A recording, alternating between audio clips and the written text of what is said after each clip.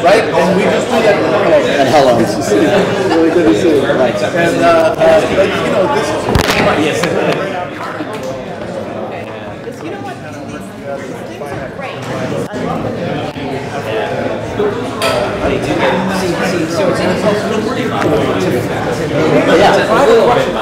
How do I use this? Very careful. Back do you have? I am number 8. Excellent. What do you have? I don't 3. And I think you turned it on. Just 4 minutes in on it. Like an actor. Yeah. I think I'm going to turn it off. Please don't hold it down for a count. It counts down. Turn it on. Yeah, to turn it on, you have to hold it.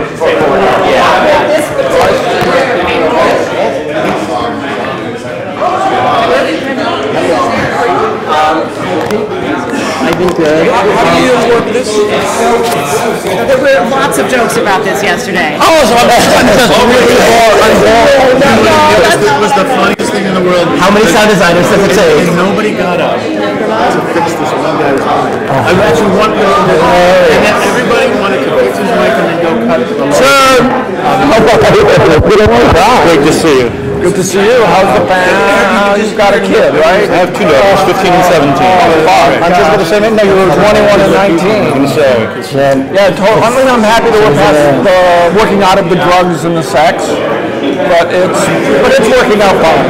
The kids. Right, yes. We're past the, like, explaining drugs and sex. Now they just do both, and it's fine. You know, 22? 21. She's a junior at Tisch for acting. I know. Wow, honey. I know, honey. Yeah, honey is right. So screwed. It's so she's there. Alex, how's it going? Good. How you doing? All right. John just called me about shirts to like. Oh yeah, look at that. John just texted me. He said a train broke down and he was stuck for 30 minutes in a tunnel and he's almost here.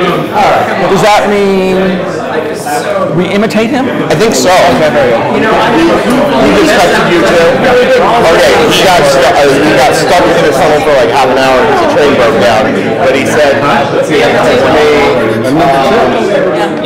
number? I'm 8. What number are you? I'm 8. So I'm down the hall. What number are you?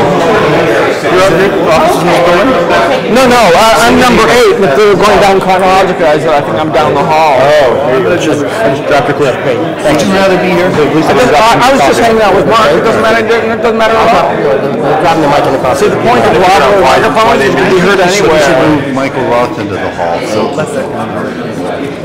not a fan of this group. Oh dear, Michael. Here we are.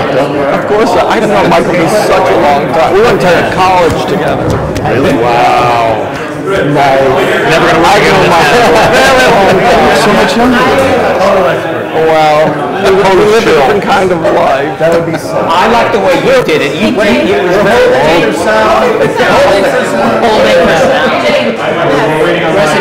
I'm going to sit there. No, waiting on sound. We're waiting on sound. What are we talking about? What's our subject? parallel fits, yes or no? Oh, well, I can answer that one in 2 words. Yes. Higher, otherwise we're going to eat What? Are you making a comment about my work? No. I'm saying yesterday was awful. D&B guys were whispering. Kevin Rufo, the best sound in the world. It'll take another hour. Is Rafe still in town? Is that correct? Do you know? Ken? Hi. Is Rafe in town? Of D&B? No, it's Paul? I don't know if I know Paul. This is so funny. Well, I've had both Jane and Ken work on me, and it's kind You're still a wreck. I know it's kind of like having an endodontist and a dentist on me. You know, it's pretty good. endodontist? Not here. That's different than an exodontist. How are your teeth, Dan? They're in my mouth. Yeah? Yeah. I got one big fake one right here. We're getting old, Michael. Yeah, I know. Let's talk about what drugs we take. Yeah, I know. Why do you want this open? Really? This is annoying.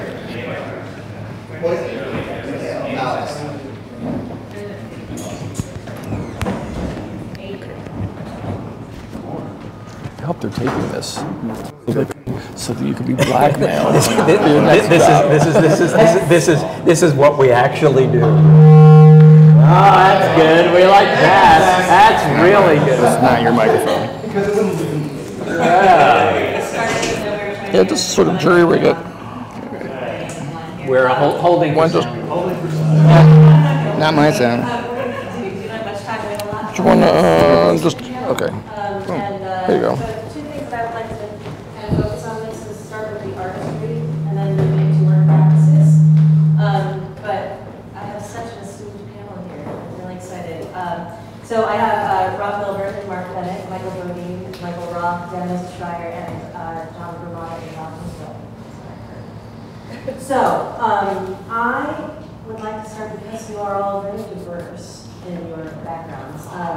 I will start with when you're writing, coming from dance and opera and rock and roll in some cases. And like there are some things like Dan, working with a puppeteer, Dan Carlin and Michael Roth with your internet opera, and just coming from these different aspects of composition, how that informs or impacts the way you design for Broadway, off-Broadway, regional theater, and actual specificity of theater composition.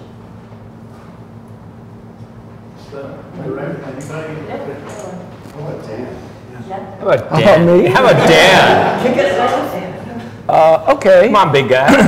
Well, I'd like to start by inverting the question first, and then invert the question back to the way you asked it.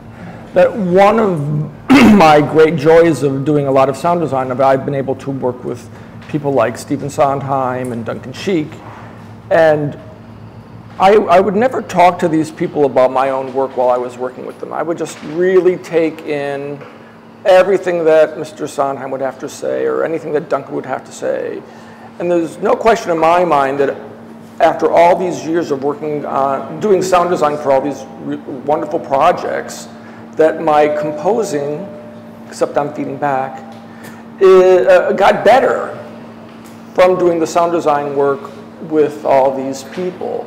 So now when I go from switch hats and do the composing thing first and then yell at the sound designer, who's usually me, I usually, because I know so much about what it takes to satisfy the composer in these situations with like Sondheim and Duncan, it really makes me think very clearly before I go into a project about, okay, I want to compose this way, but at the same time I'm also thinking, well, how will I make it sound as good as possible in the theater?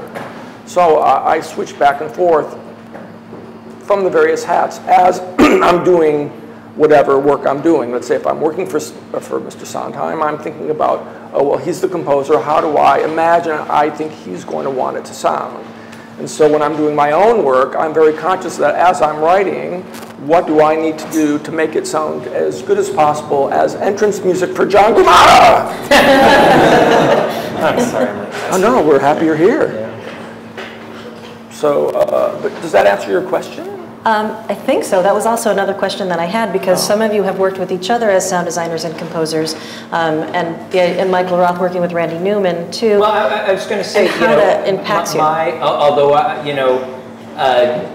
Dan is a much more experienced and smarter sound designer than I am, but I music direct for Randy, and it's interesting what you said about him because one of the things I really learned from sitting with Randy Newman a lot is he's a really good songwriter.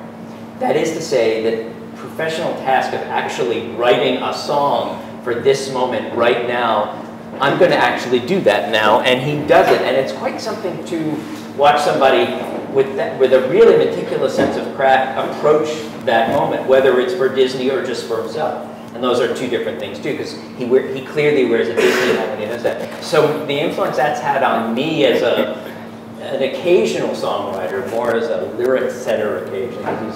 I'm not by no means a lyricist, he is that it actually kind of made me much less self-conscious about my rock and roll chops. And they kind of now show up wherever they feel like showing up. So that it's kind of interesting how that's made me, I think, a more open-minded composer, just in terms of being honest about it. That's a part of me, as opposed to a part of me that maybe I should academically ignore. And so that, anyway, that maybe answers that. What about when you worked with Philip Glass, Bodeen? How did? Actually, he was wonderful to work with. We were trying to work. This was in 2003. Mary Zimmerman and she created the libretto. He, of course, did the music for Galileo Galilei, and then it went from the Goodman Theater to BAM to the Barbican. And one of the things that we were in talking with Philip, he was a very generous, lovely person and very articulate. And we were standing up in the balcony at the Goodman Theater, which is pretty substantial. And I said to him, boy, I love this part of this opera. And because we're trying to balance the sound of the room to really get all the instruments up and fit the voice in the right spot. And he said, yes, and I'd love to hear it. So what was interesting, and he wasn't being sarcastic, he was being playful. What we were trying to do is just create the right balance of instruments and voice. And working with a composer like that, who really knows what he wants to hear, it was so generous, and it was so kind of fun and funny. He's got a million stories that he'll tell you about his early life learning how to write music. And I took away from that again, the things that you learn of how they write, how they compose, how their music is structured, gives you a greater insight into storytelling using music. But also as a sound designer, the greater appreciation, our collaboration between composer, sound designer, how you make that connection. Great.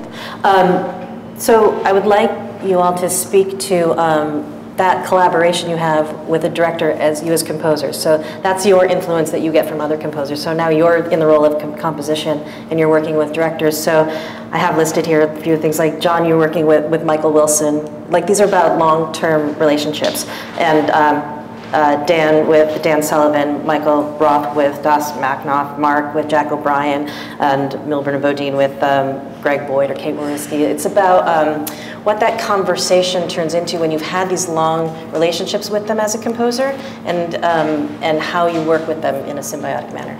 Well, for one, I think the conversations get shorter. I mean, that's what sort of happens over time. And I feel like I've been very, very lucky because Jack is such an expansive human being.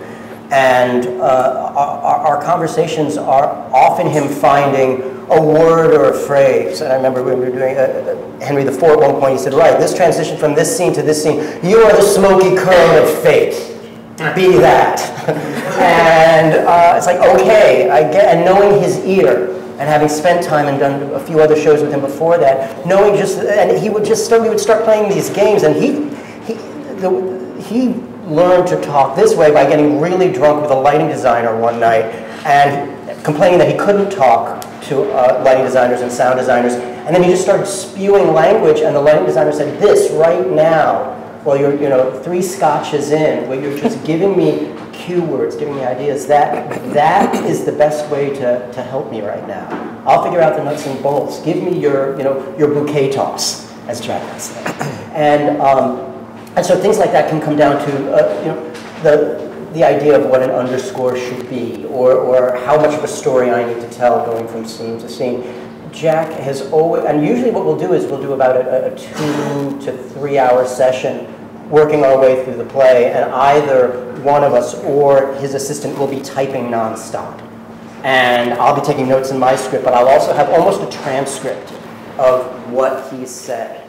And then I can keep referring back to that. It's just like a way to jumpstart things at times, or to kick me off in the morning, if I'm about to approach that project. But certainly it's always an electric process doing that with him. And in the theater, he just expects that things can come fairly quickly, and the technology has certainly, allowed us to satisfy that in a way we couldn't 15 years ago, 20 years ago, at least even in a MIDI sketch, and then go and fill it later. That's a whole other part of the conversation. And I've found in the work that Michael and I have done, almost with all of our directors, very much like you're talking about, that it's, and we were talking about language earlier and trying to find out a language for how we all work. One of the languages for other people is not the language of sound at all. It's not how we converse with one another. It's about the emotional journey. It's about what is the mood, where are we going from, where are we going to, what are the characters doing, and how is that happening?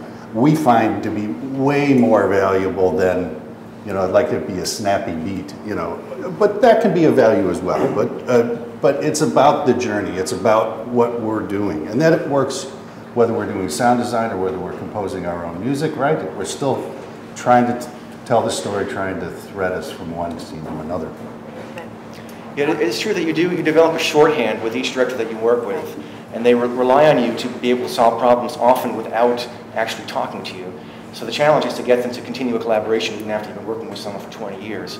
But I also find that my challenge as a composer with all these different directors is how do you serve all these different people who have different ideas about theater, and you have to give them each something different, but you have to maintain some kind of singular identity as a composer. So that's been a challenge, is how do you keep your own sort of singular voice while you have to satisfy all these different masters? I think has been a challenge. Really do you all feel you have a singular voice or when you approach each play or piece, it's different? Let me try to answer, because I think that's really important, because when you ask me about my work with Des, and how much more we'll be working together, I don't know, because certainly the sort of most intense work we did together was as a Stratford Festival, and he's no longer artistic director there. I mean, it's moved into another place, and that's the nature of the business. But what I will say, and some of this is anecdotal, but I was paid to be at virtually every rehearsal improvising with whatever was there, meaning a piano, a keyboard, a computer, whatever, and a snare drum, and sometimes with some help from some people. And he always had a sense, because we've known each other so long, he'd say, well, just do something now, and I know you'll refine it into something better. So sometimes I would just play a note or two, and I would just kind of watch it. And he would never say, well, that's not right, because he knew I was kind of watching it and just kind of noodling. And so we were never in a situation where I suddenly got defensive. Whereas there are other directors, if you just kind of put a note in the room, they go, well, is that what you're going to do? And you go, well, it'll maybe be better than that. The other thing that's really interesting about what John just said, and as you know, Toy, from our talks together, is you do get to a certain point where identity is an interesting question for a composer. And what does your music sound like? And one of the things that I have to say that Des was always very respectful of, certainly in the more recent work, things like The Tempest at Stratford, was we were going to do something with the, what's the big thing where they all sing? The Mask. And I kind of wrote a thing very, very quickly. And he said, well, yeah, and it was kind of fake Baroque something. And I don't really like writing that kind of shit. And he was the first one to say, that's fine, I guess we could do that, but you're basically saying we shouldn't do this. And I said, yeah. He said, we should just kind of come up with our own way that sounds less disingenuous. And now, it's not every director who's going to, again, know me well enough to know that being disingenuous is a weird thing, and having an identity. So that's just interesting. And anyway. There was a moment during one of the projects I'd done again with Jack that I had written a piece for a transition, and I always write somewhat modularly in that I can deal with if it gets 4 seconds shorter or 6 seconds longer, it will still make some musical sense.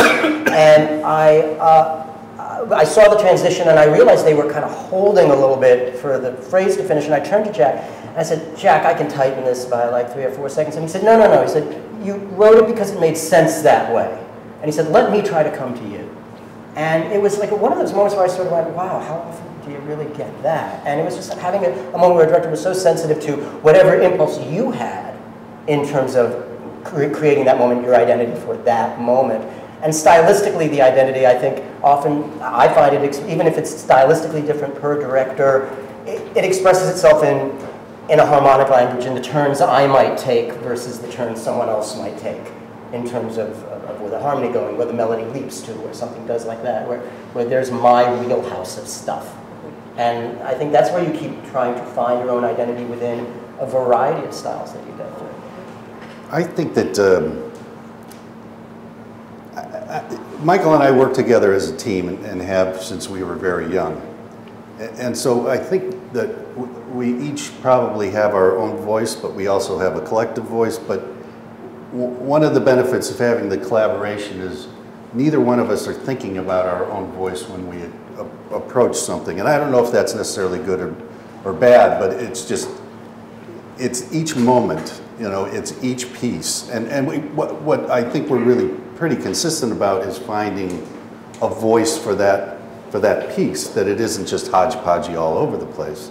But that we, you know, I heard an interview with Mike Nichols, and he said something that I've been saying for years, that you know, you're working on something and you've been reading it, and you're watching rehearsals, and suddenly you get it, where you totally understand, oh, this is what we ought to be doing on this piece. And everything seems to flow much more quickly after that point. You're not forcing anything, you're not trying to ape somebody else's style. It's just, but it's peculiar, it's specific to the piece. And Michael and I grew up playing in bands together where we played all sorts of different kinds of music over the years. And I think that's one of the things that we both find attractive about theater. Someone was saying the other day, you get new bosses and you get to reinvent yourself as an artist every time you do a play. And it's true. I mean, we get to do wildly different things. But I suppose, as you're saying, Mark, there's certain idiosyncratic things that just keep turning up over and over again, whether we like them or not, right? It's a Milbo turn. Dan, do you have anything to add to that? Or? Well, I think we all have our own voices, no matter what we do. That even though, you know, either you're doing a project that's based in ancient Greece, or you're doing a project that's based in Germany in 1920, even though there are stylistic things that are obvious that make the music different, we still, somehow our own internal voice still comes through the work. And I know in terms of my relationship with Dan Sullivan that he doesn't hire me for every single show he does, because I have a particular voice, and I know that he hires me for the shows that he thinks, you know, it's going to be more sympathetic. My voice will be more simpatico with his vision of what the piece is going to be.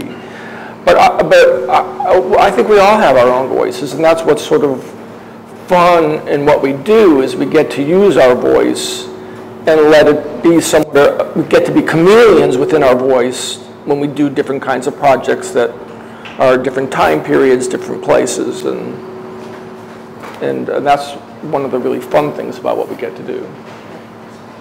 So, Rob and Michael, since you brought it up, do you both compose on the same pieces? Do you have to work and I'm going to take this, I'm going to take that, or how do you work together as composers? Well, I played guitar and have for many years, and in the band, I played the guitar, sang. Rob played keyboards, sang. We wrote 99% of the music that we performed. So now it's kind of great because, you know, the studio that we work in now is so much smaller, right? It's a laptop and a mini piano with a bunch of plugins, but I still use an acoustic guitar to write with, and Rob sits at the piano. And, you know, we may have been talking about the play, may have already met with the director. So, you know, I think if we all do this, is that you get a melody in your head and you sing it into your phone, because you'll forget it in 20 seconds. But, and then you come to the session and we talk a little bit about what we want to, how we want to approach the play, the tone of it. We don't always know the instrumentation. What we know is we have some ideas. And this is often after the process of if we've met with the director, then building a cue list, a very specific cue list that uses the language of the director for these specific moments. I think this should be a dark, twisted cello. They may just say that. So you put that in your cue list, and then when you get to that moment, you say, okay, well, this is the inspiration. But you don't always literalize it. You try to just say, great, what's the moment, who's the character? And as we're writing, Rob will work on the piano moments, often the melody, but I'll take it, and then we'll just go from there. And by having that back and forth, we're not clustered over the piano in a forehand moment. And depending on what the project is, and it becomes pretty clear to us very early, if it seems to be, and not all our projects are guitar-based by any stretch of the imagination, but if it feels like a guitar-based thing, I might say to Bodeen, hey, why don't you work on like 15 licks and we'll meet tomorrow and see what you came up with. Because he's so fast at it and it's so immediate to him, and it's so, and then we'll take them and we'll rework them and we'll turn them into melodies. It'll become a whole thing. But sometimes just a man and his guitar sitting alone is the best inspiration, right?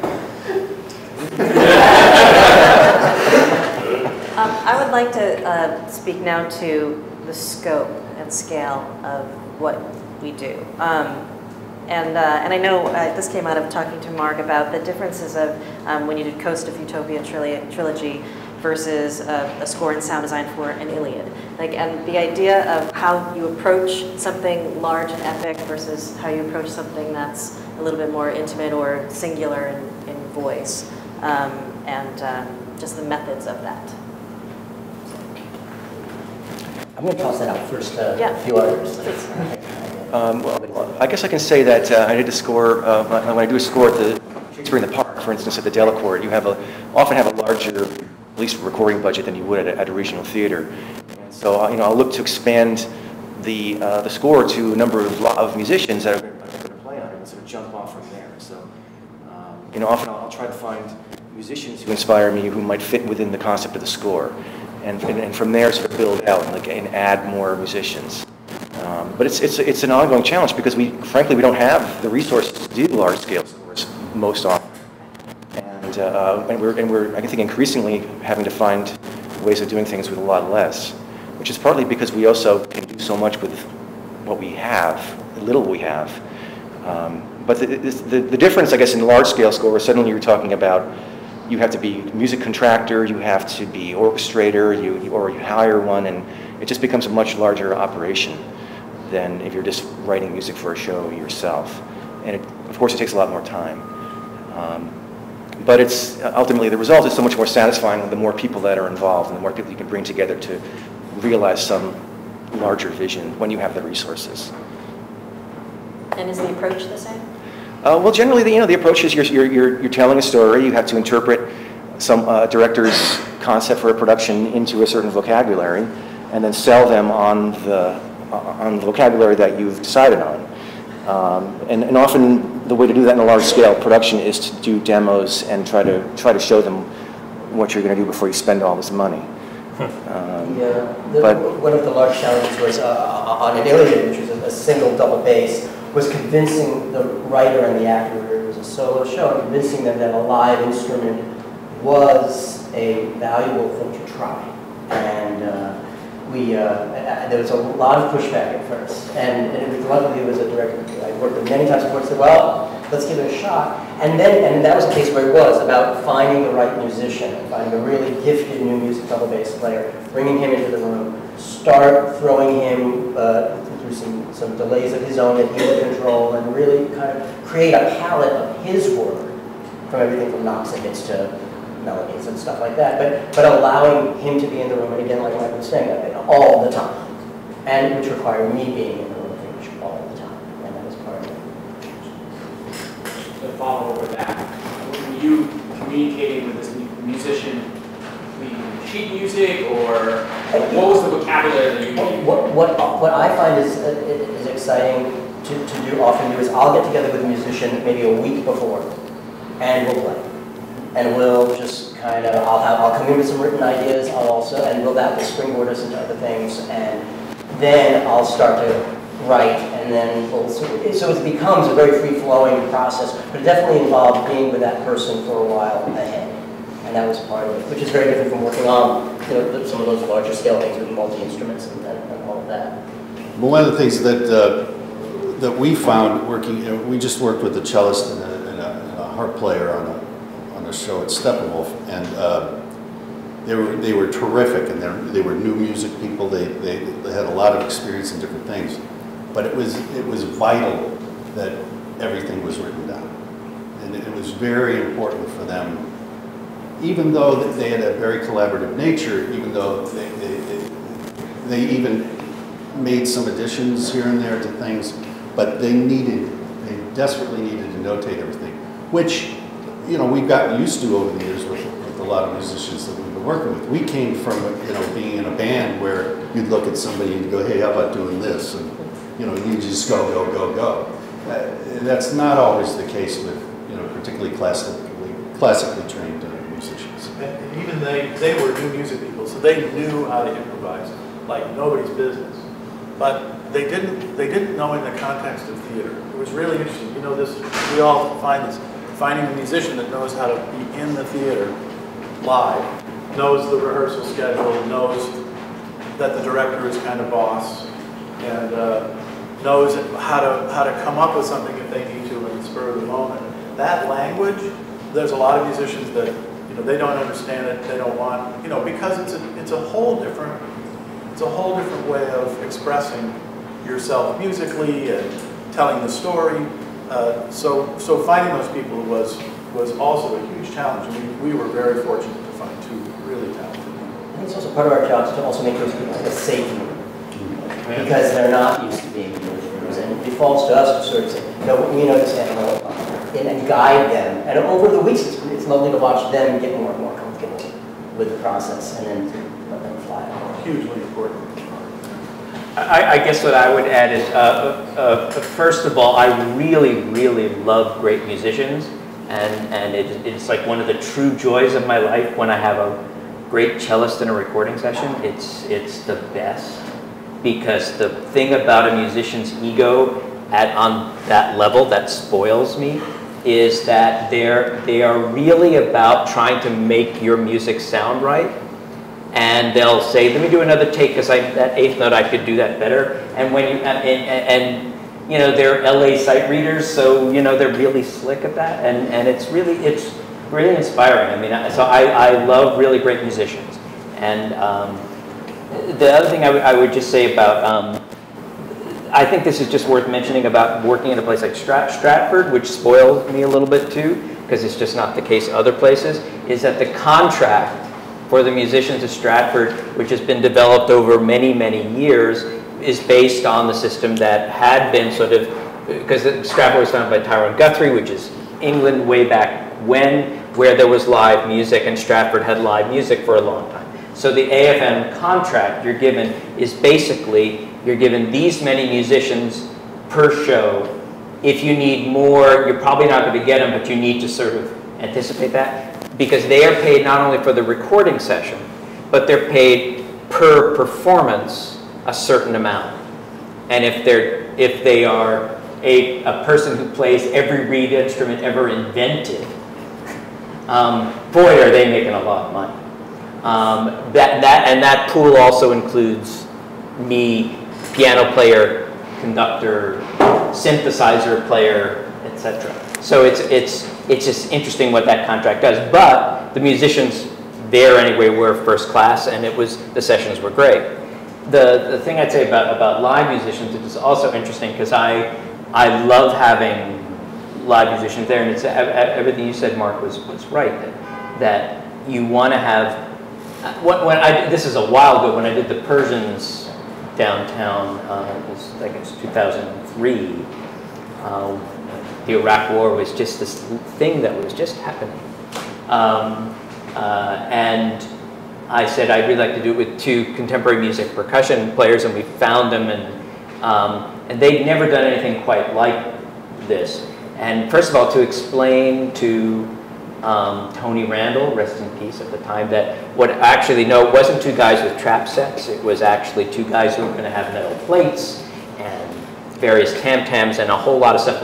We'll kind of build a set piece around them, and then to see the actors sort of get used to what this vocabulary, which I know we've all used that vocabulary in theater, but it's not something that's real common for a lot of audience people. They don't go to new music concerts and see people banging on cans, so to speak. So it's just interesting to see actors get used to that, and an audience that doesn't always see it, appreciate it. So.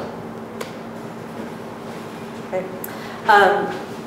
So this is leading into another job that we are usually assumed into, is the role of a musical director. And how often do you feel that is an assumption that is made, or a choice that is made, or is it contracted? We're going to go into work practices now. Mm-hmm. Is that a contracted thing, or how do you work that negotiation?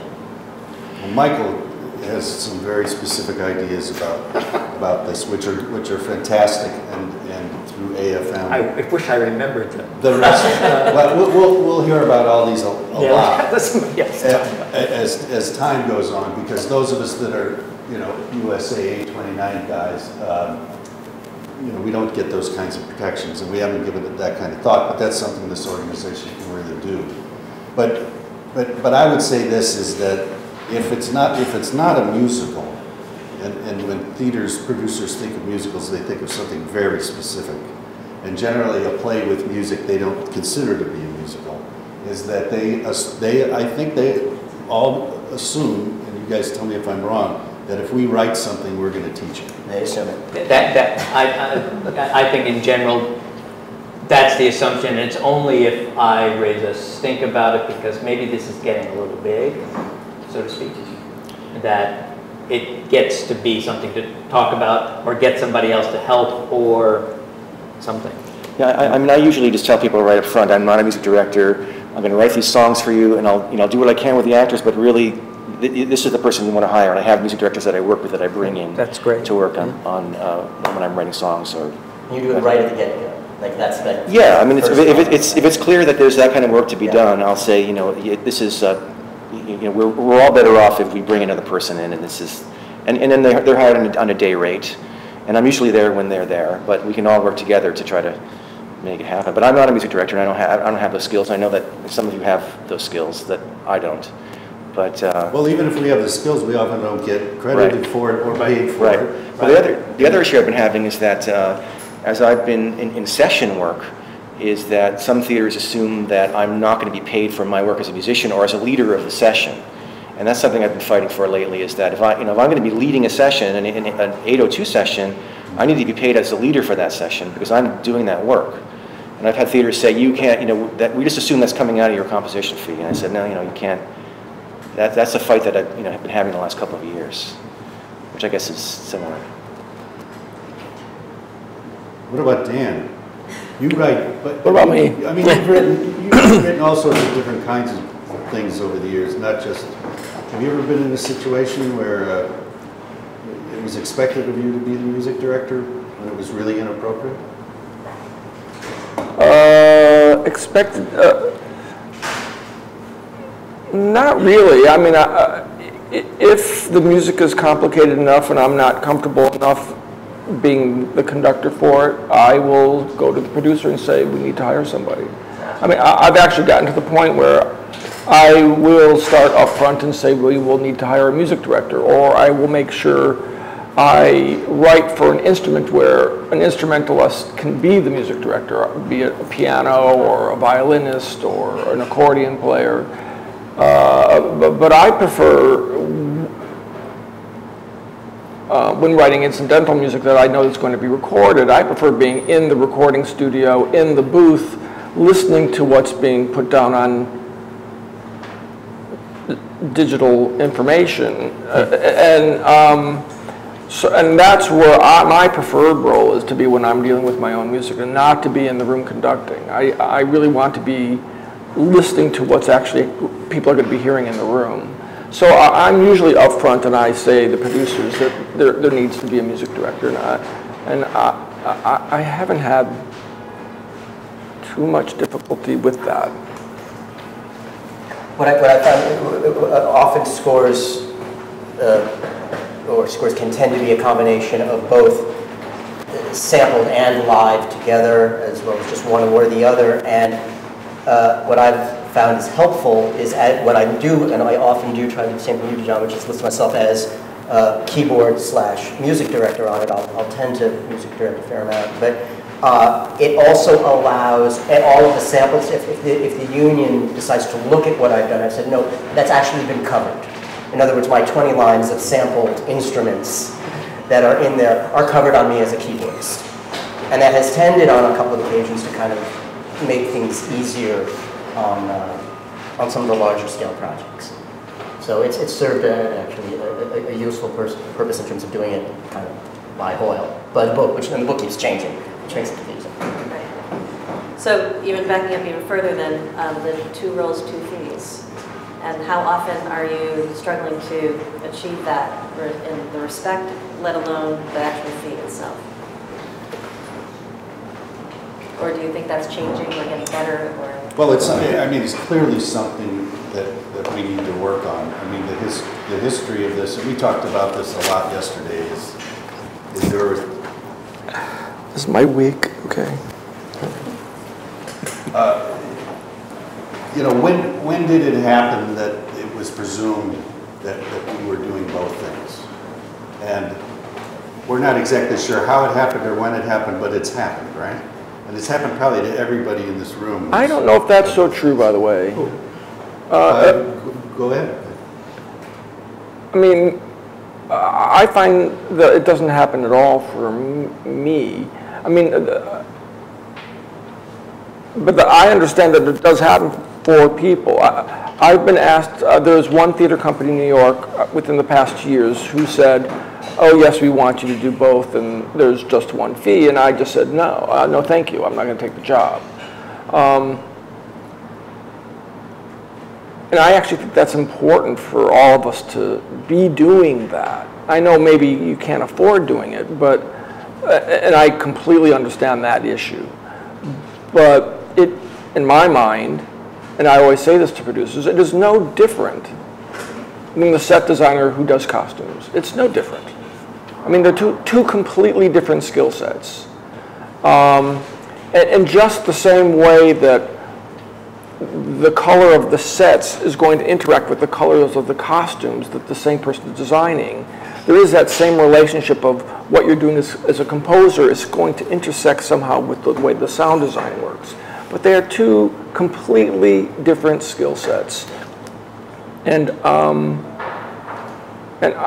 mean, I'm finding at most of the regional theaters that I've been working at, and certainly on Broadway, is that there's never been an issue.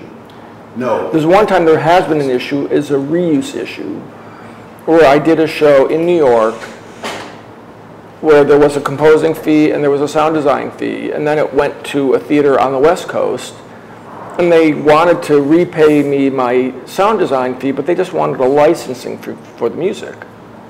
So I told my agent, I said, that's all very good, I understand. I know they don't have a lot of money, or they actually have money, but they don't want to do this. So I'm happy to be the sound designer, but you don't have the right to use my music. It became a big fight, but they didn't use my music. And so I found music. It was fine, but it was more about making the point that you can't, the value of the music that you compose has enormous value. And to think that the sound design has more value than the music that you compose, in my mind, is crazy. That doesn't mean that, I'm sure you've all run against it where it's a problem, but it's... It seems to be getting easier these days to actually get a separate composition fee. I mean, we always get one now. But now that people are actually more stringent in preserving their music rights, that you can't just go and use any piece of music anymore in any production. And it was for years. People didn't care about that. But now, you know, these producers risk an awful lot if they don't. So I think as original composers, we have something to offer that, that they understand the value of it more than they did. I think a lot of times how the fight becomes, or what the problem that I get confronted with now is how to evaluate composition fee in relation to the sound design fee if it is one person doing both jobs. And I will sit here and say same set concepts. What do you do though if it's a really tiny score? Like sometimes you have. I will sometimes make certain allowances about that when I know per poundage. That's the other thing about the composer side of it. Yeah, that's crazy. If you're tops and tails of 2 acts, it's different than you're doing a 5-act Shakespeare. Yeah, but but a costume designer does not get paid less to do a show with 2 actors. Well, they do on Broadway. There's different scales, but generally in regional theater, you're right. There's not a distinction that's made. And John, it's really difficult, especially when you're in a relationship. Michael and I have a relationship, say, with Steppenwolf Theater that's ongoing. Is to say to them, well, there's literally 30 seconds of music we're doing in this show. Right. Are we going to ask this theater that we love and that we're collaborators with to pay a full fee? And it's always interesting. And Michael and I have actually come to a place where we take the full fee, and then if we get to the end of a project and we feel like we want to give it back, we actually do. We'll give back a certain percentage, which flabbergasts production managers. But they. Do you get more work because of that? What's that? Do you get more work because of that? I don't. I actually don't. Then stop it.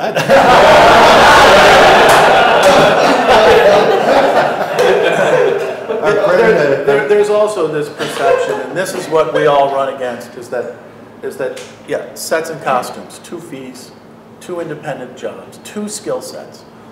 And when they look at us, they say, well, we're only paying the lighting designer this much.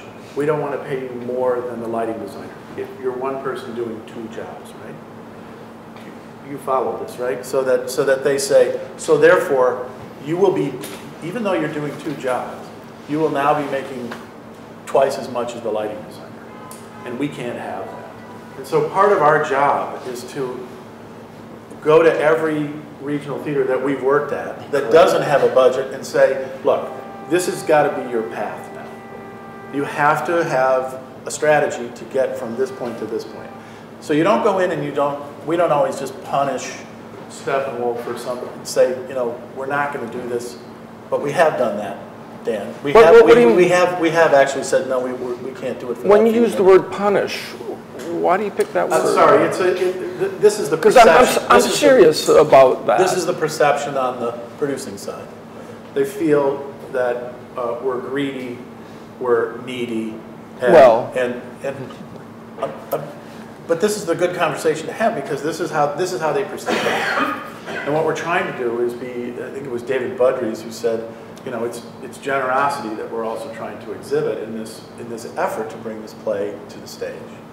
And so what we're trying to say to them is, okay, you don't have it this year. Can you get this much? And I think we've all been in that conversation because we want to see the theater succeed. We want to see the play succeed. So I'm not saying this happens every time because every play is an individual negotiation.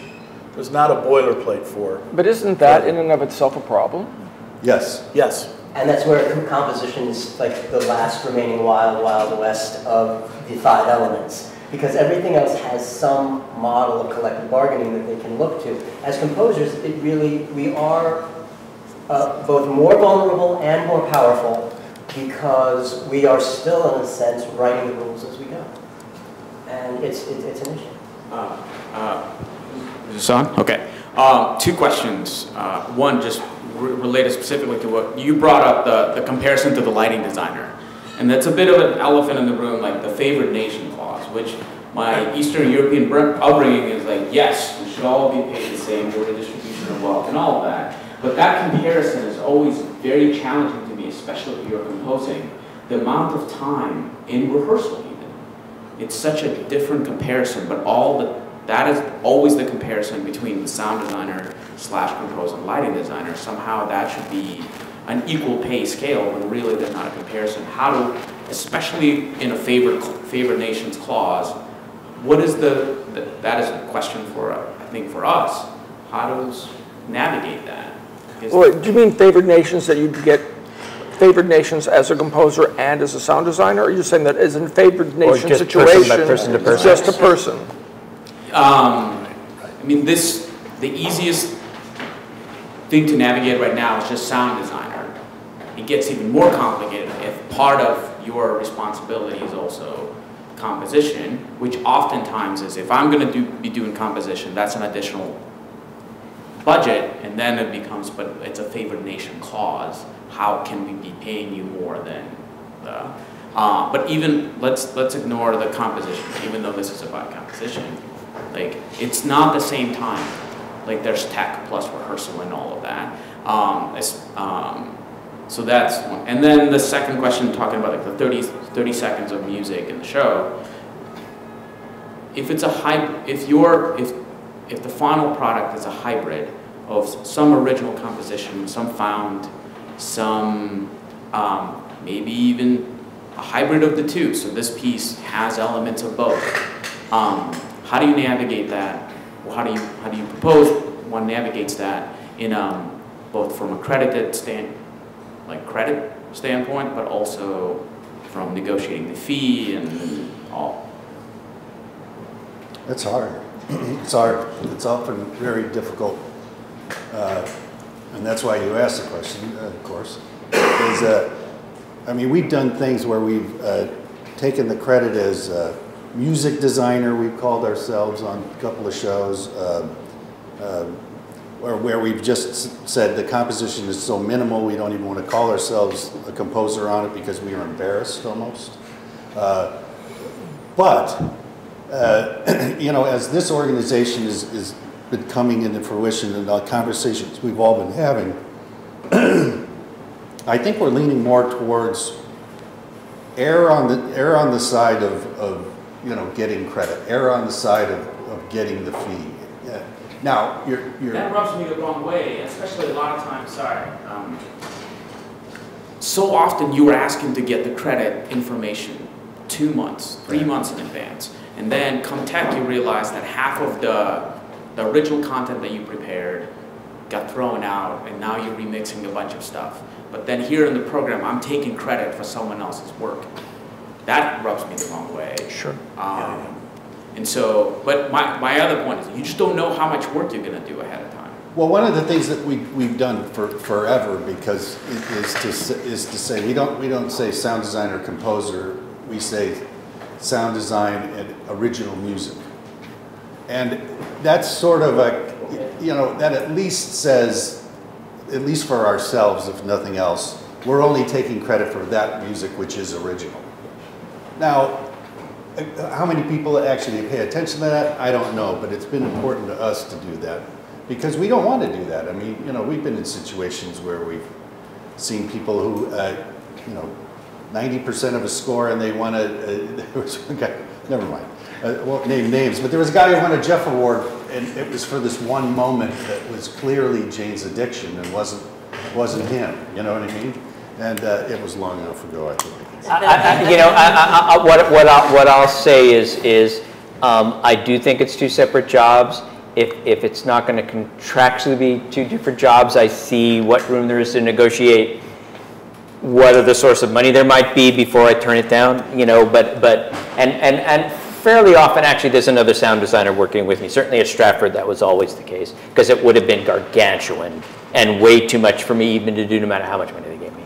The other thing I was going to say about credit is, because Brad mentioned he saw a Hamlet I did at a small theater in Albany, where I actually said, you know, I did say original music, but I also put in the program, you know, much of the music was by Gustav Mahler because I actually based the entire score on his 9 symphonies in order. And that was my answer to, well, there's no budget here. So I'll just adapt Mahler and have a good time because it's kind of great. But I try to make it a habit unless there's a deadline in the budget of getting it into the program if I can, because I certainly don't want to say that I wrote that. And I just went through an experience the reverse of it was just sound design, And the director said, it's just sound design. It's just sound design. Until 2 weeks before tech. And then said, oh, I think, you know what? We're going to need music. And it was 23 scene transitions. So immediately I went to the production manager and I said, look, here's what's up. I said, I'm going to try to do this without composing all of this, but here's what's up, and I need you to talk to my agent right now. And I wasn't insisting. I was just saying, please have this conversation. Are you willing to do that? And he said, I'm willing to do that. That's great. If it gets to be to the point where it's not just one cue, but now all of a sudden it's really expanded and you're doing a lot of work. And guess what? The theater paid it. Because we had an upfront agreement and a mutual trust between us that it wasn't about me trying to just, schmooze the deal. It was about, this is the work, now this is the gargantuan work we have to do. And I think having those good relationships with those theaters, especially the regional theaters that we work with, that's invaluable. I'm just going to jump in for a second because I actually have a clause in my contract with my agent that if composition is required after this is signed, it renegotiates at this minimum and then negotiates according to how much work I have to do. And they sign off on it before so that when we get to that point, they already know that. So you can set up the relationship earlier. You can also ask for program inserts, which I've done on occasion, and you can ask people to change lobby boards, because as you say, I mean, things change up to the final moment before the opening. And we're often caught in a case where suddenly our role has changed. So, but you can't be afraid to ask for the proper credit and also to delineate what you've done and what other people have done. But one more thing, though, because you also asked about the favored nations thing, and some of us have been talking about how deadly that can be to us, and how we're going to approach that in the future is a really big question, because theaters not only use it to keep us down, but to keep everyone else down, and to keep wages down year after year after year doing this. Because it keeps going from one season into the next season into the next season. And there's a lot of theaters that we've worked at, and I'm sure you guys would agree, where we haven't gotten a raise in 15, 20 years in some cases, where they're still paying the same fees because they keep saying, oh, favored nations next season. Oh, well, we can't do that because we just paid him that. And how do we get ahead? Do we ever get a raise? Do we ever deserve a raise? I don't know. We also have the advantage of we who can do both, of having the double fee. Here in New York, it's perhaps the only way possible to make a living doing off-Broadway theater is to have the opportunity to have those two fees, because the off-Broadway fees are so terrible. But it's something that, I don't know how that gets addressed down the line. Are you guys asking now, you're asking for two different jobs, two fees, but are you also asking for two separate contracts in some cases? Are you asking for two separate assistants in some cases? I think it's always. I always get two different contracts. And does how many of you have tried this without the use of an agent? Well, over the years, I mean, way back in the day, we did it without an agent. It was hard. I've been lucky enough to have an agent for a really long time, but the first few years in Storefront Theater in Chicago and working with Steppenwolf and the Goodman when I first started working there, that was a long time ago, but they didn't know what to make of us back then. Seriously. Yeah, I would recommend not doing it without an agent. And if you don't have an agent, sometimes you can find somebody. You can call them up and say, hey, look, I'm not looking for you to represent me, but I need help with this one job. Can you just help me navigate this one gig? And you'll find some agents that will do that. And I would recommend that. Getting yourself involved in it would be something to try to avoid, probably. Just to go back, are you also asking for two different assistants in some cases if you are doing two jobs? So do you have a sound design assistant and a composition assistant? Or do you treat maybe your associate as doing more of the design and your assistant being more of the composition? Usually the skill sets are so different, I find, that if the project requires that there be a say, a copyist to work along with me to help just deal with the parts for the recording sessions or something like that, because I'm still trying to do the sound design, still trying to compose it. You know, that's a very specific thing that I'm not going to ask my sound designer associate to, because he may never open Finale, nor do I expect him to when they open Finale as a program. So I think that's absolutely fair game. And again, depending on the job and the nature of the work. And sometimes you have to really, I find, push the theaters hard to understand why on the composer side you need an associate. But sometimes I find they understand a little more the need for a music director, especially if you're not in residence the whole time. Those where I'm not in residence most of the time. But I feel like these are all valid, separate jobs that theaters need to be educated about. And it surprises me sometimes the large theaters that seem as if they are not educated about it. So it's a fight we keep fighting, you know, show by show. So what do you do when you need to be in residence? How do you negotiate that with the theater? Or teach them? How do you educate them? I'm sorry? When you need to be in residence. We've done it on certain plays where there's maybe 20 songs to write. And we've gone to the director and we've said, look, we know we all want to do this. Can you go to the producing body and talk to them and see if we can get a weekly? And then we negotiate that based on some union scales that we have. 20 songs? Yeah. That's a musical. Yes. That's the fun one. It's not a musical. It's not a musical. It's not, you know. So. It's a play with music. Yeah. That's right. So you know, that in itself, we knew we had to work with. Yes, it is. And we had to work with the lead actor and actress. And so it was special. So we asked for not only the composing fee and the sound design fee, we asked for music direction. And that included being in the room. So our time in the room, which was, I think, substantial in the end. So you appealed through the director? Yes. And it was a hard-fought battle for her. But she was very good at trying to explain the need for that. Because you couldn't just throw these songs on a cassette, send them out to the actors, and have them listen to it and learn the thing. And you know, it was a collaboration between the actors, their ranges, their like we do. And it was necessary that we were there. So they eventually understood it. I think one of the things that we're very careful about, and as a group need to be aware of, is that when we're writing music and we're doing sound design, and I know this is tricky, but it doesn't appear like we're double dipping. That we're actually putting in the hours, we're actually putting in the work, we're putting in, you know, the time and the effort where it really is 2 fees.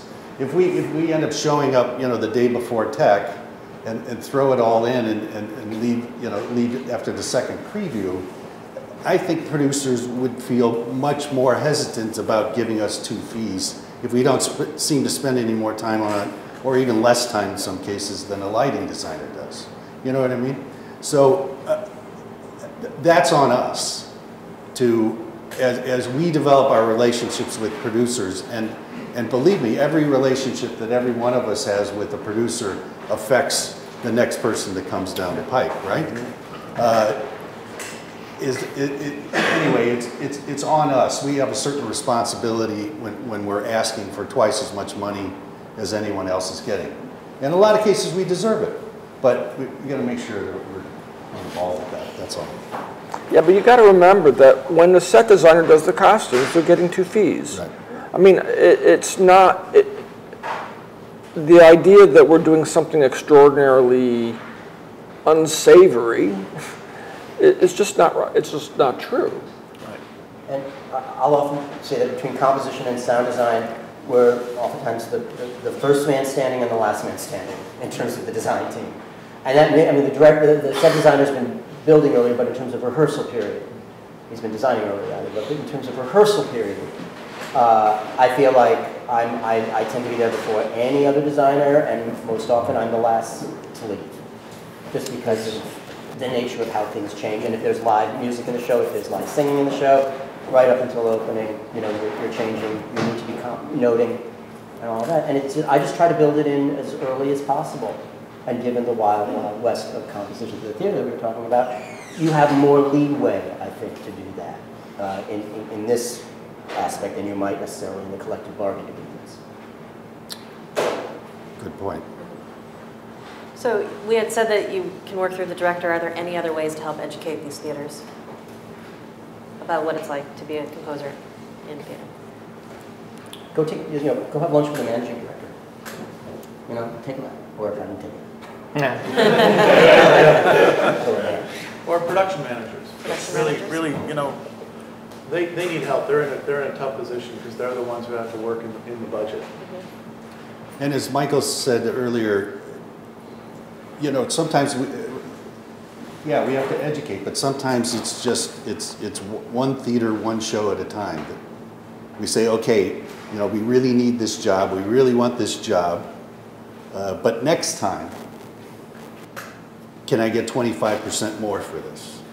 Or you could ask for the double fee and they may go, that's out of the question. Well, say, okay, well, how about 25% more? And then the next gig may get up to 50 and then go beyond that.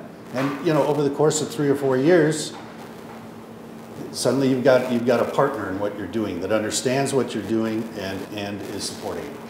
Well, do you think a scenic designer would say, well, we've only got a one-wall unit set, and therefore we're going to negotiate for a smaller fee for this show, whereas next time we'll put up the 2 sidewalls as well, and therefore we'll scale our fee appropriately? I mean, I find it a little concerning that for something that's basically the equivalent of salary, we're now talking about quantifying the hours to justify the fee. I mean, it's about doing the job to serve the show more than it is about saying I'm now making $20,000 instead of $10,000. So instead of putting in 60 hours worth of work, I need to put in 120 hours worth of work. I mean, that's a really, really, really good point. But sometimes there's a reality in some of this. And one of the things that we want to do as an organization is change the culture. Is change the culture of theater and how they look at the pie. Because they got one pie. And most production managers and producers all look at it the same way. They got this much for costumes every show, they got this much for set, and they got this much for sound. And we got to get them thinking differently about that sound and music becomes this much. But it's going to take time. Now, in some cases, I'm with Dan. I mean, Michael and I have said in certain gigs, absolutely no way. We're not going to do it for anything less than 2 fees. But that also depends on the institution, and it depends where you are in your career as well, and where the theater is in their development. The one thing I'll say across the board about it is theaters make assumptions about these budgets long before you've ever been approached, most often. And I just try to get to the director for even 4 phrases to know about the show, and then I can go back to them as early as possible and say, guys, whatever you've assumed, here's what I know is going on. And I'm giving you, a 6-month or a 4-month heads up on it, or a 2-month heads up on it before first rehearsal. Let's start trying to work this out, so that I keep trying to make it as less of a surprise as possible for them. My favorite, most recently, was there was a play where the script begins, and I was hired as a composer. The script begins, a choir sings. And the first conversation I had with the general manager is, oh, well, we're not hiring a choir. It's like, well, surely you've read the play. That's kind of my first response to that. But it feels like... And usually they haven't, by the way. And they haven't, right. But it really, to me, is about trying to head as much of this off at the pass, which also means educating each other about, what are the things that can come up on your way to the pass. I just think we have to be very careful about apologizing for doing our job. Yeah, well, that's really it. I mean, true. And I guess what I would say, because I've been in on all these phone calls through the year, and it's important for us not to apologize for our jobs, but it's in some ways, just to speak about this meeting, it's even more important for you guys not to apologize for the fact that you have 2 jobs. In other words, in some ways, I've fought some battles and done what I've done, and sometimes given in and sometimes not, and life is what it is. And this profession or professions has evolved to, the Work Practices Committee has a list that's really long of all the jobs that are within the context of the work we do. Sometimes all those jobs are there. So I think it's a question of if we're an information gathering organization that can help people navigate their way, next year to a better place, great. I mean, it's tricky, and I'm in a position where, well, fortunately, a fair amount of my job is music directing and doing small other things. I don't only do music and sound design for theater. I do lots of other myriad things, So I'm not in this conversation all the time. But Sam's known me to be in this conversation where, where I've, had to say, guys, this is not right, and we got to figure something out. And I'm not, and you're right, not to apologize for that. And that also brings up another thing that I remember. I think it was John who had brought it up at one of our phone calls that at least you insisted on getting additional welfare and insurance as the second role if they weren't going to pay you the fee. And I know, Michael Roth, you have a big thing about insurance too because of AFM versus USA, but I thought that could be something interesting. I don't know if that was me, but it's certainly important to get the, the payment on. But the problem is that we don't get it on our composition fee. Right. Right. And that sometimes we get shorted in our P&W input because they'll pay us a minimum sound design fee and say, we'll make it up with the some composer fee, but then we're getting paid a lot less into our P&W than the lighting designer, say, on Broadway, for instance. Well, and my answer to that happened over a handful of years is that I basically, the way my local 47 in Los Angeles looks at my work in theater is that I do the music preparation for my work. That is to say, I take whatever fee I'm getting for everything, and I divide that up into an AFM hourly rate, and then I get benefits for that. Now, the advantage has been for me that for any number of jobs, even somebody who used a score of mine for a little theater in Western Illinois, and an individual paid me, and I said, well, can you afford to pay some benefits on top of that? And she said, which it was not going to be very much. She said, sure. So it's very easy to do that. They just have to sign the participation agreement. So it's made getting benefits as a composer and music director and musician and pianist and occasional somebody coming over, can you record a song with me for 2 hours? Yeah, pay me, and can you pay benefits on top of that? Yes. It's made, now this is something I've only been doing for about 10 or 12 years. It's not something I've been doing since I was 30, because I, in fact, was very naive about a lot of this then and not very bright. That may be the case now too, but in any case, that's something that is interesting for people, because I do know that if you're the composer and there's another sound designer in a USA contract, there's no benefits for you. And that's, I mean, maybe this is out of the purview of what this panel is about, but it's sort of what we're all sort of circling around right now talking about. I mean, Michael, what you've done is a very clever way of using the system to make sure you're getting your benefits as a composer. But what interests me about this organization is, and one of the issues that is a problem for all of us as composers, is that there is no representation for composers, period. Zero. We're not a part of USA, we're not a part of AFM, we're not a part of anything. Mm-hmm. And what I see this organization having a wonderful, terrific role in is to become some sort of guild, because we can't be a union because we create copyrightable material, some sort of guild for composers so that our work as composers can be protected, so that in some way the LORT, what is the group that oversees LORT theaters?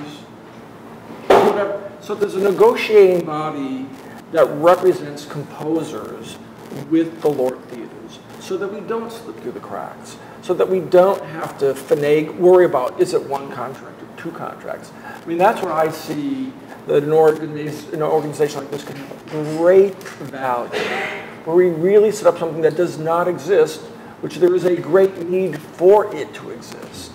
So, I mean, I don't know if that's the purview of this panel, but that's, I think it is. That's one of the things that interests me about this group, is that as a composer, to create a guild, that we get protection, that we have set minimums, that we have, pension and welfare paid. I mean, I don't know if the theaters are going to buy it. I mean, it's something that will have to negotiate, and there will be enormous resistance to this. But I do believe it's of enormous value, and it's something that I think would mean a great deal to many of us in this room. I completely agree, and yeah, I mean, and you're right. I mean, what I've done is a solution that was essentially presented to me at a certain point because I wasn't going to get benefits. You know, I mean, I was. You've done something clever. Yeah, but the idea is taking it to the next point, and let's not have to jury rig the system, and let's be represented for what we are and for what we do. Right. Correctly. Right. You know, there are some jurisdictional issues, because I think we got in trouble with the Dramatist Guild early on, where they. What did they say? Well, they said that you guys are saying you represent composers or theater composers. But the Dramatist Guild says they do too. And that's what they do, but they represent music theater composers. So I'm not sure what those issues are, or whether they, Well, and the Dramatist Guild doesn't really negotiate for anyone. I mean, they're powerful in that they have many numbers, but you're a very recent member of it. But there's no negotiation goes on with them, with anyone, as far as I know. And and you're right, Dan. We can't, because of what we do. No one's going to let us become a union. I've spoken to Carl Mueller many times about this, and 829 will not take composers. And even if we tried to become a union on our own, we would never be recognized by the National Labor Relations Board. But that's a big, I mean, that's the crux of it. That's what we have to discuss. We have to discuss, well, what is this organization going to be, and what is its function going to be?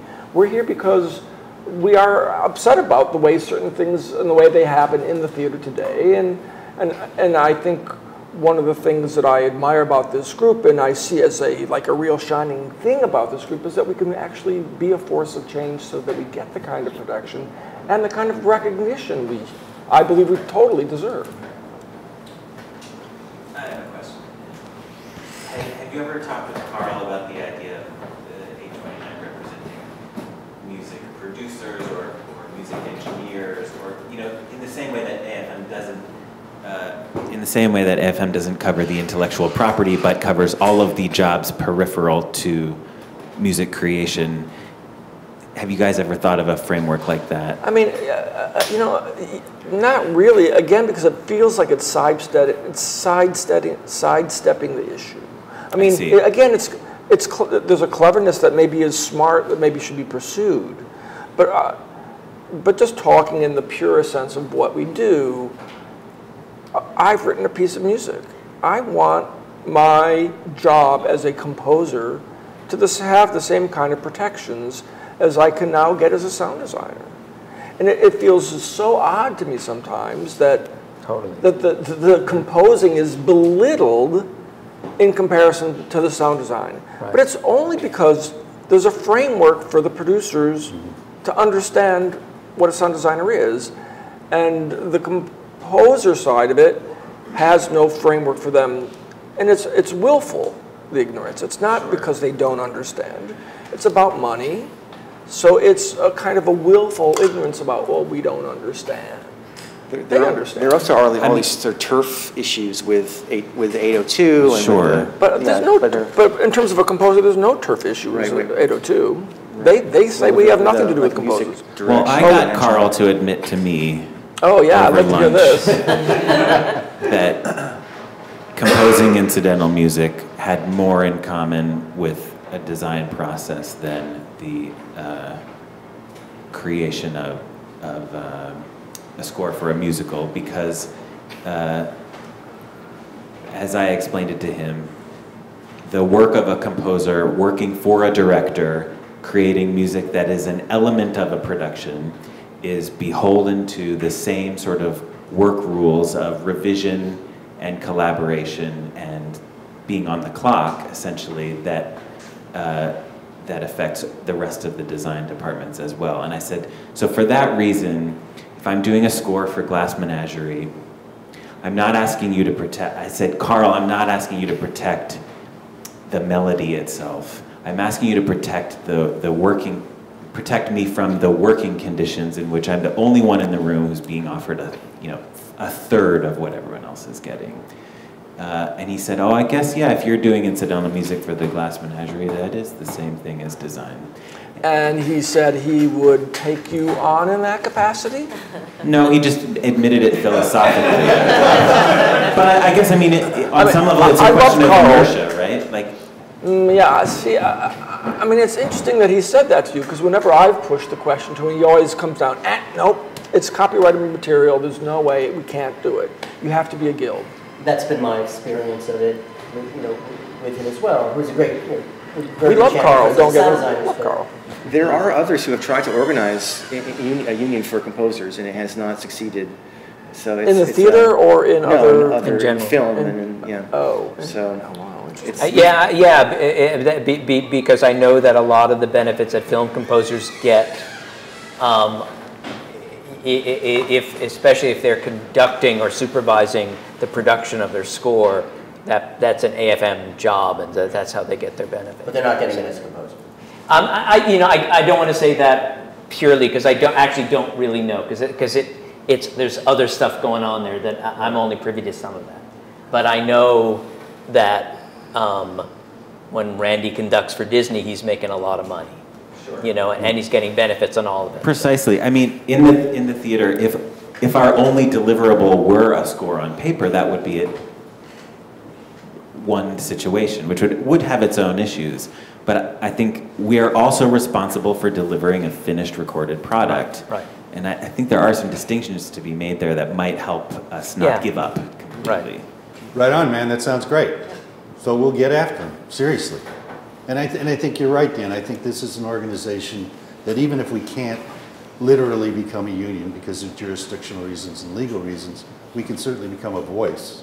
And the more people that we have and the more numbers that we have, and if we're smart about how we put pressure and where we put it, we can make a difference. Whether we're going to get in an actual negotiation with Lord, sitting across the table, pretty unlikely for a while, but we can keep pushing in that direction. Why not? I have a question for you guys.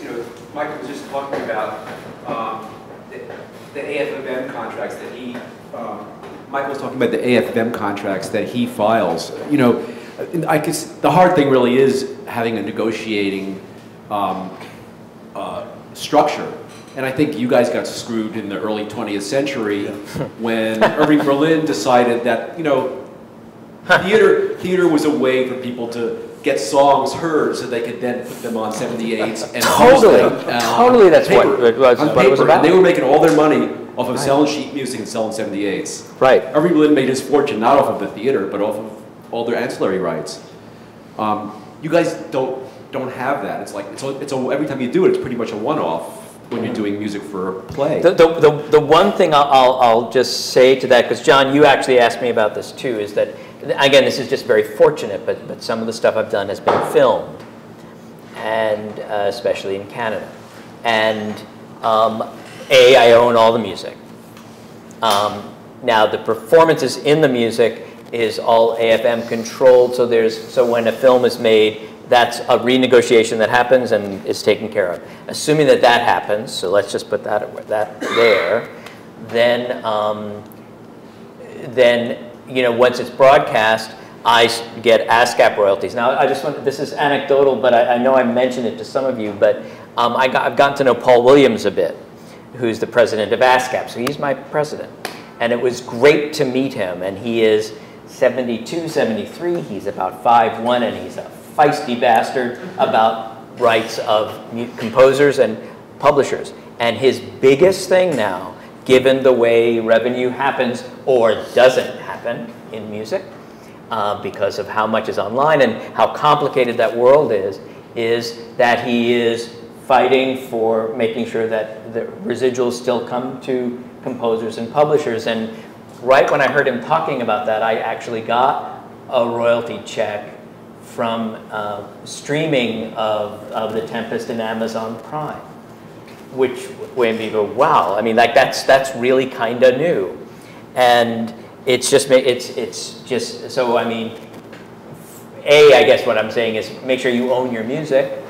Because you never know when it might get broadcast. You know, everybody at the level of pay that we're all working at, if any theater organization says that they own the rights to your music, you should not do the job. Yeah, and own your publishing too.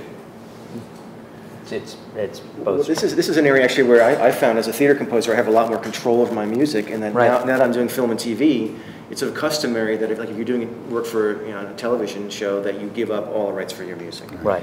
So I found I'm able to dictate the terms more for my theater work. Right. But on the film and TV work, it's not. Yeah, I mean, it's all because they're paying more usually or ostensibly. There's been a long-term struggle with that too. Right. I know my old studio partner composed a lot of music for National Geographic Explorer in the 1980s and 90s, and when National Geographic was bought by, I forget who they were bought by, they said no longer can the composers control the rights to their music. And he went through a really big fight with them about that. And it was a big thing for him because National Geographic stuff had the licensing agreements where he got money in the mail 4 times a year for all those shows. And all of a sudden, in like late 90s, they said, no more. And there was a big fight in the composers' world. All the composers who've been writing music and keeping their rights. All of a sudden, sorry guys.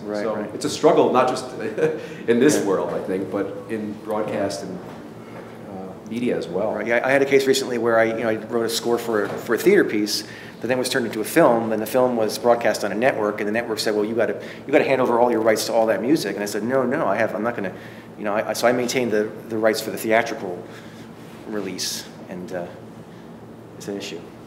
But yeah, so back to the question that I had about, is there a way to use AFFM as a structure for some of this?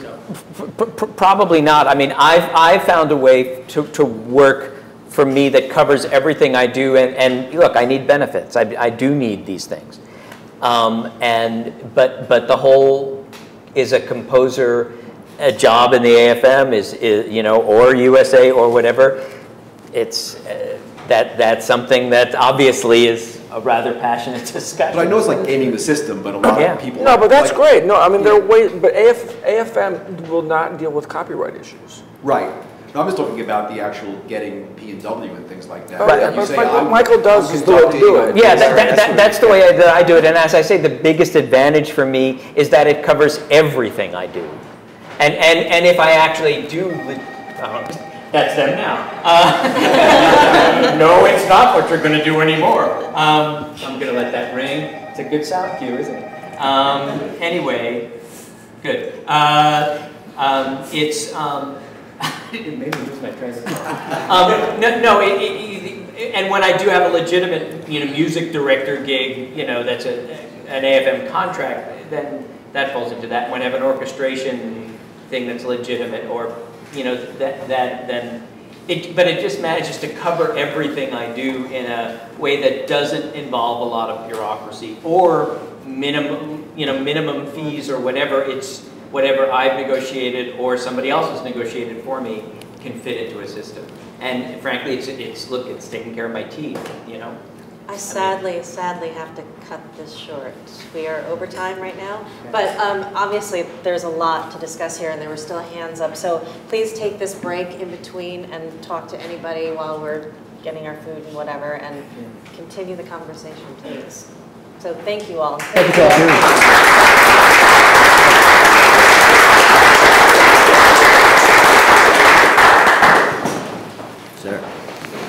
Hey, Jane. Thanks so much. Appreciate it. I'll see you in 30 years. He's trying to de-mic me. Oh my God. Oh my God. I thought you were just being Good to talk. It's good to talk. I mean, usually I was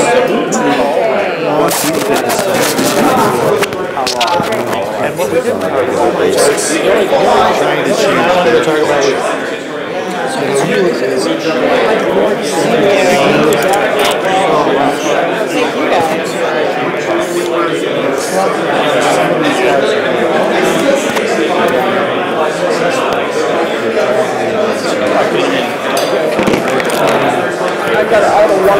So okay, well, before you embrace it. And by the way, if we were all Canadian or all in Denmark, so much of this conversation would actually kind of put them away a little while. Is there protection for composers? No, all I mean is that, for example, healthcare.